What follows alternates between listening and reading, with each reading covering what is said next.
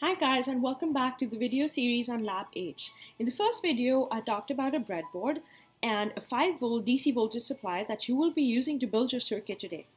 So in the second video, I'm going to be talking about the various circuit components that you will find in your lab kits. The first thing that you will find is this little LED. Now an LED, as you can see, has two wires sticking out of it. The first one is a positive wire. It's a longer wire. It's called the anode. The second one, which is the shorter one, is the negative. It's called the cathode. You will then find a resistor. It's very important to be able to measure the value of this resistance in order to be able to put on the breadboard and make sure that your circuit works properly. To do that, what you will use is this. It's called a multimeter. You will move your dial to the ohm mode.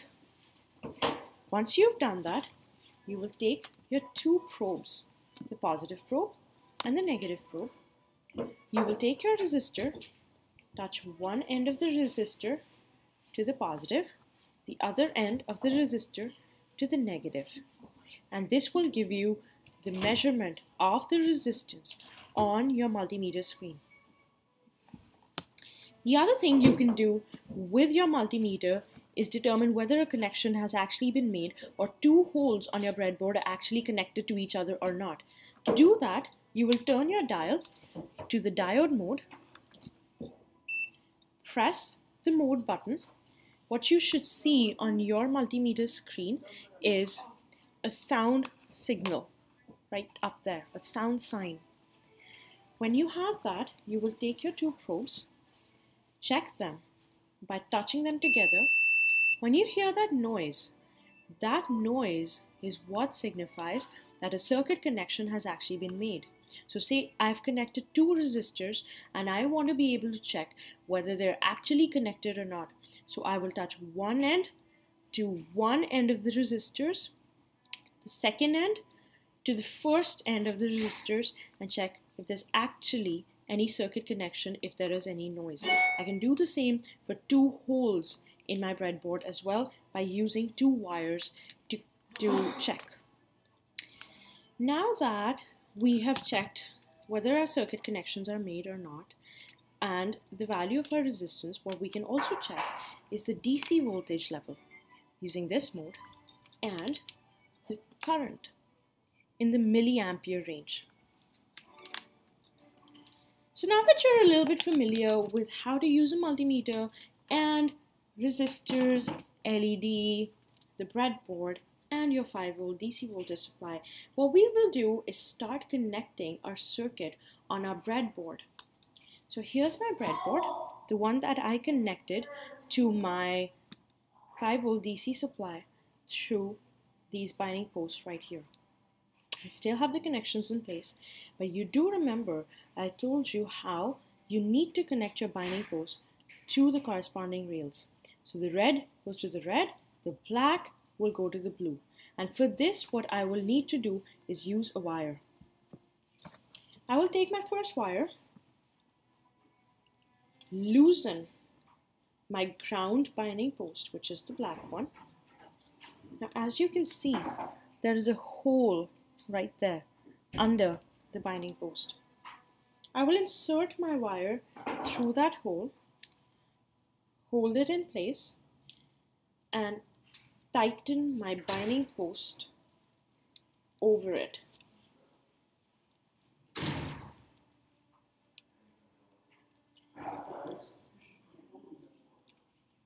So once my wire has been secured, I will take the other end of the wire and connect it to the blue rail.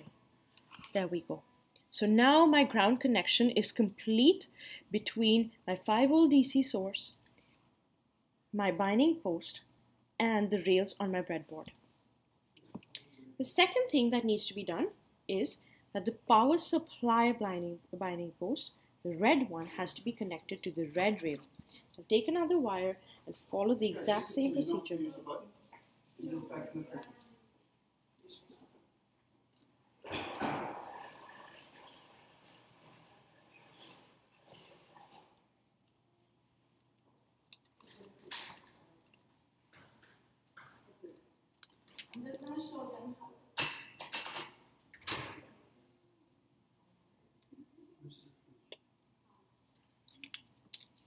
And there we go.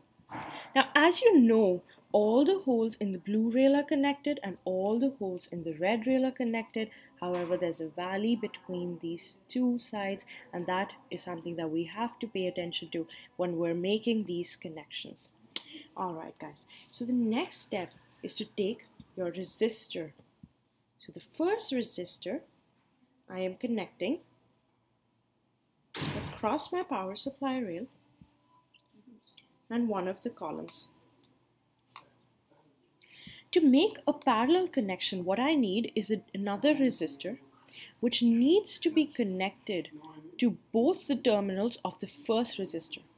To do that, I've got my other resistor right here.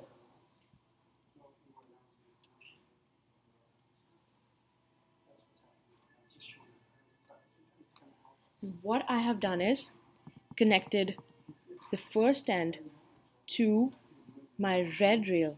So that means the first end of this resistor and the first end of this resistor are connected to each other. However, the second two ends, these two, are not connected to each other because they are placed in two different columns in two different holes, and therefore what I need to do is bridge this connection using a wire. So I've got my wire here.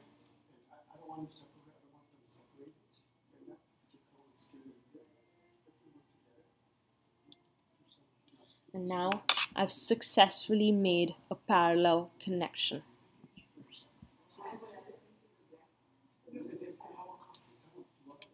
So there we go. Now the next step is to take my LED. Now is the time when knowing anode and cathode comes handy. So I will take my LED and insert it in a way that the positive is towards my resistors and the negative is pointing the other way.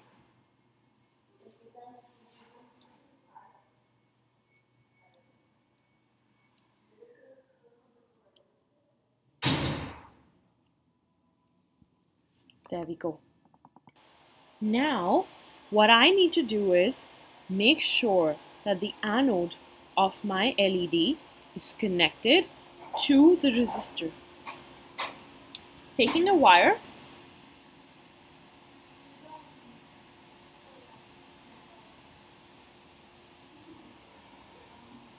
and I have connected the anode of my LED to my resistor.